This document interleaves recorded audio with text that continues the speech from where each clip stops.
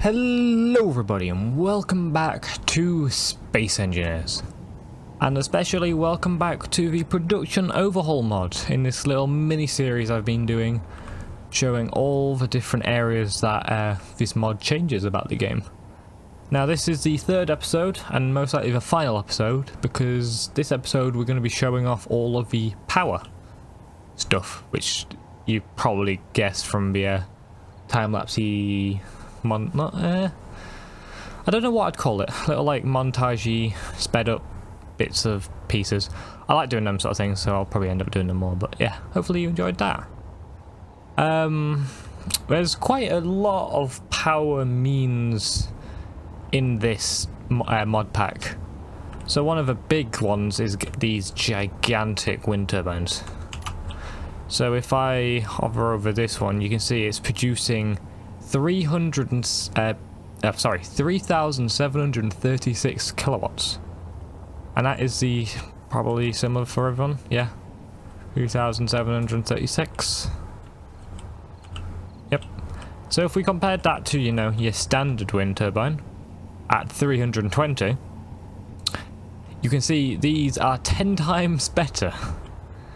But of course, that there is a reason for that with all the added production blocks. So this is your passive production. Well, we also have some passive production here. So we have, of course, our standard solar panels, which produce 2,430, let's say 43 kilowatts at this current point in time. They're running at pretty much full efficiency, not too bad. Let's compare it to these spectrum, what are they called? Full spectrum solar panels. 685. So it's about, I would say it's about a 3 times increase, which again is nice for the same amount of space. Really good. You can't really fault it there. And then what else? Let's start here. Okay, so here we have a, what block is this? Okay. So we have a geothermal well. So this is a block which you build on your surface on your grid, and then you've got to dig down, and you've got to dig down a certain amount of blocks. So in this case, if I go into F8, not F8, what am I doing? No.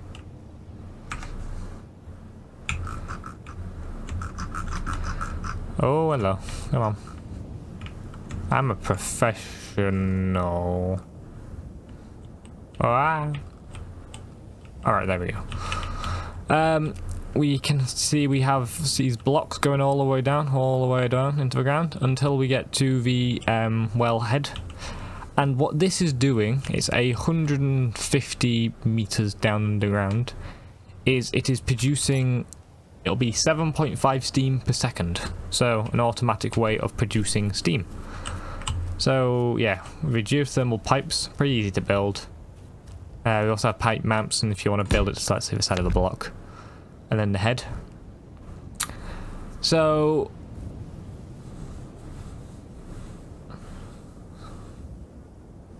produces 7.5 steam per second per 100 meters of depth below 150 meters. Oh, okay. So I put it down 150 meters. Really, you probably want to put it down 250 meters. That way you actually get 7.5, but it's fine. You know what I mean. You've got to dig down into the ground, and then yeah, we can put it into a buffer tank. This is what this is. So it's like a hydrogen tank, but for storing steam. And then we can use our, of course, steam turbines to consume that steam and produce us our power.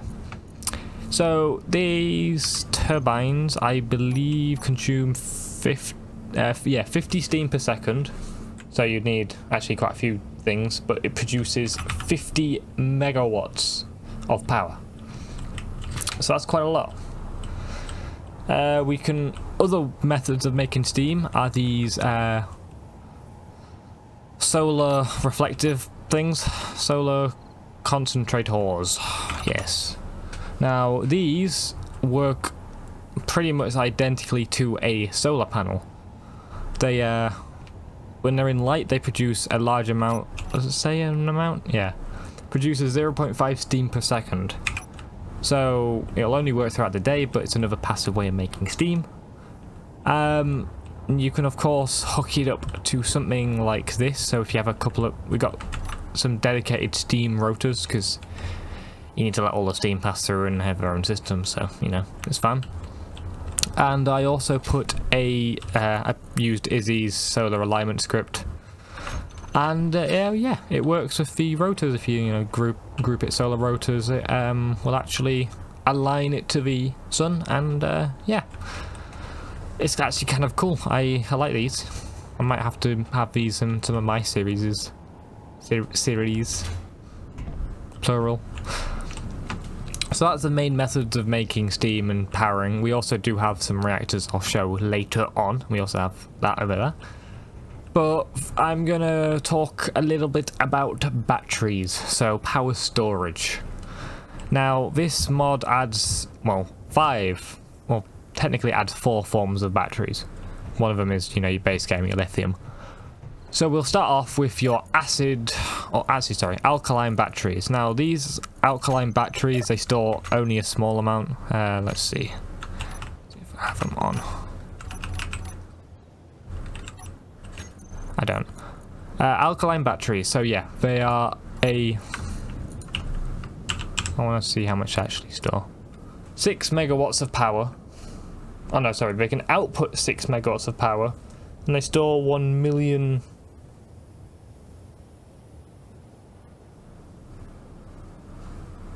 No, sorry.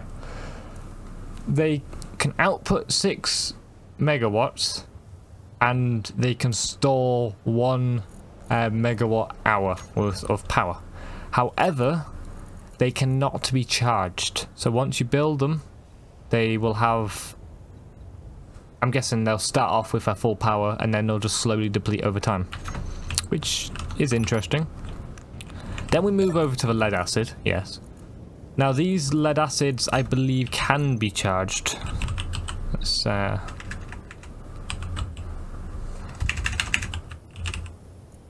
see. Oh, it's just called an acid battery. I'm guessing it's... Oh no, it's a sulfuric acid battery. Okay.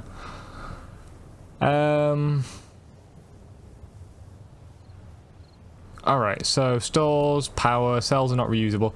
So like base game, if you grind down, the cells will just get completely removed. In the lithium ones, they actually stay now, so it's nice.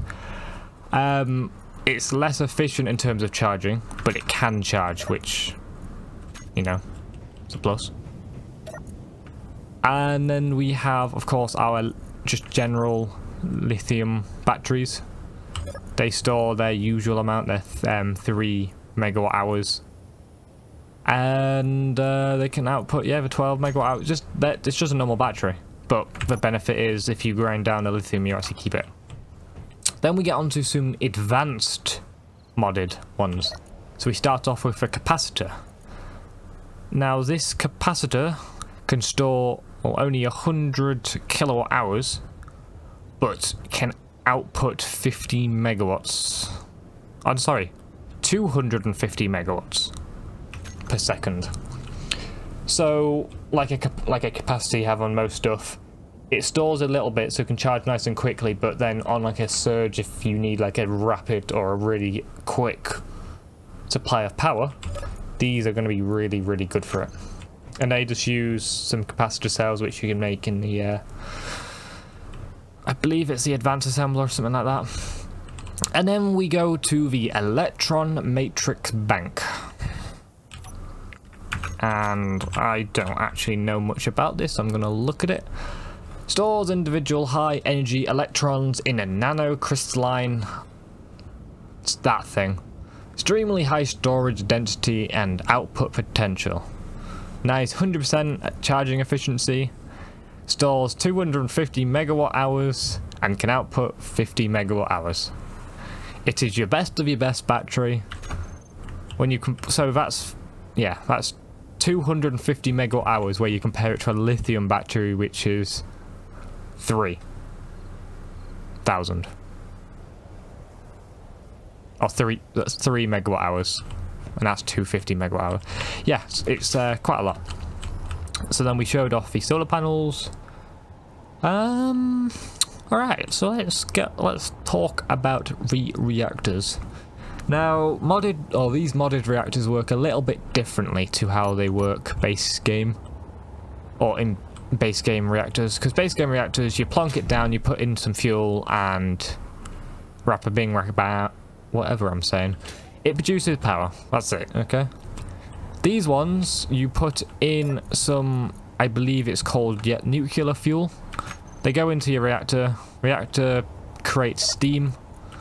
So we have two different types of reactors. We have a rapid. I should probably actually get the names of these.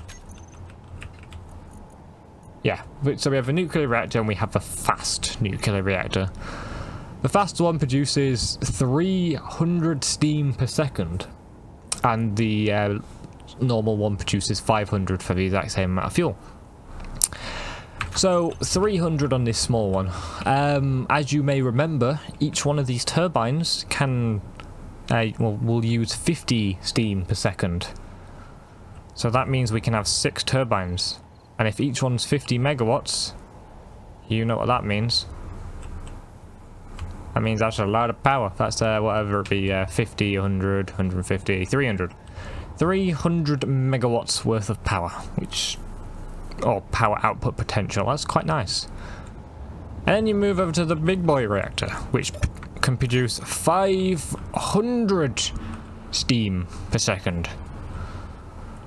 So then you can put 10 of these things on, which means you can have 500 megawatts per second of power. But as you can see, the template these take up is substantially larger than, you know, just a standard 3x3x3 reactor. So maybe we want to go something a little bit smaller. Maybe we want to go to a fusion reactor. Yes. Fusion reactors, they consume deuterium. I'm gonna call it deuterium. Yes, it's going to deter your enemies. Consumes 20 liters per second of deuterium and produces 1 gigawatt of power. Oh yes, 1 gigawatt. So yeah, that's literally double. That's 2 of them. Yeah, it's a lot of power. And there's a couple of ways of making deuterium, whatever you want to call it. We have all sorts of tanks for deuterium, that thing. So we have just your normal tanks. We got some long boys, some square boys, some small round boys, some cylinder boys, some gas tanks. We also have fuel tanks, but that's for rockets. That's not exciting. And yeah, so we have actually a good range of sizes. And you may be thinking, how on earth do you make deuterium? Deuterium. Well, you make it using none other than ice. I'm not joking. You put ice in a deuterium extractor and it gets a very small amount out, and you can put it in a tank and you can burn it. Like, you're probably going to need like 100 of these things to actually make one of them run properly, but you know. That's why you have these bad boys. So let's say you're on a station or something floating around in space, or a big ship.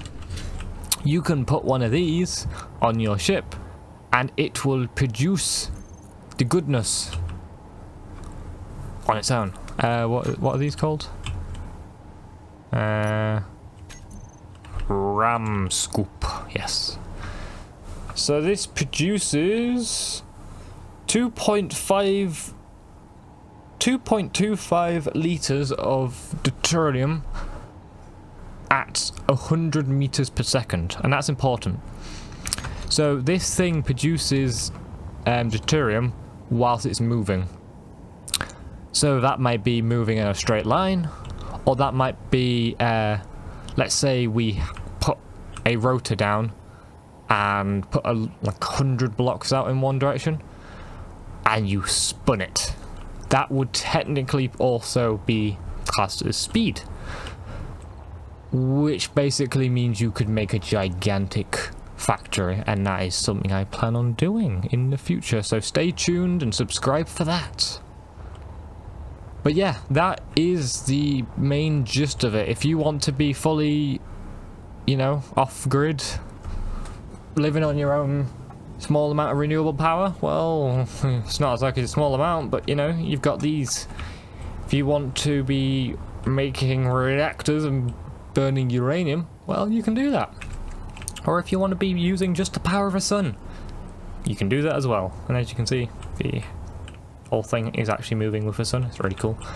And yeah, if you wanted to do a system like this, you can have plenty of steam storage, so you've got power all night long.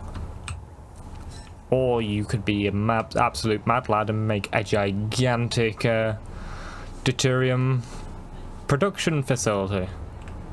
But yeah, the stage, well, not the stage, the options are endless and all yours. You can use any type of power supply. You can make an absolutely very densely powered ship. They're going to be very good for jump drives. But yeah, that's all I've got time for today.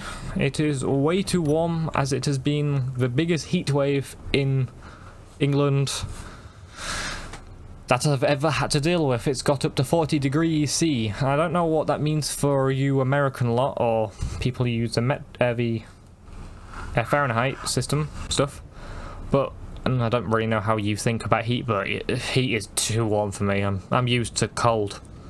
So yeah, enjoy. Sorry if these videos been a bit delayed. It's also to do with the heat. I can't really have my computer on all the time because that makes it even worse. But yeah, if you enjoy the type of content I do, please consider liking the video and subscribing to the channel if you're new. It really, really does help me out a lot. If you have any ideas for things you want me to show off, any of the mods or anything in general like builds or stuff, leave a link in the description.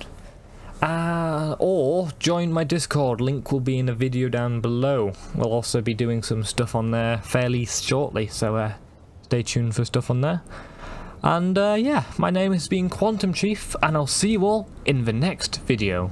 Bye!